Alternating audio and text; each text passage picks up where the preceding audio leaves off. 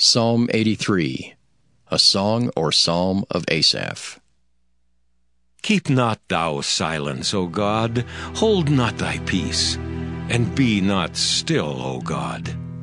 For lo, thine enemies make a tumult, and they that hate thee have lifted up the head.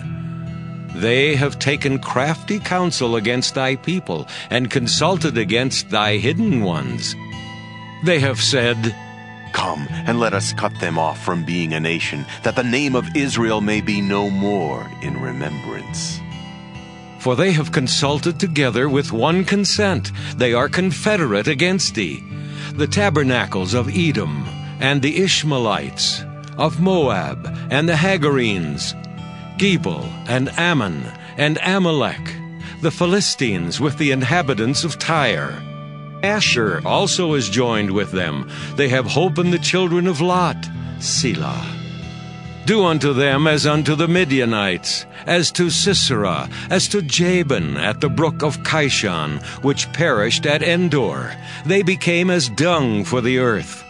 Make their nobles like Oreb, and like Zeeb, yea, all their princes as Zebah and as Zalmunna, who said, Let us take to ourselves the houses of God in possession.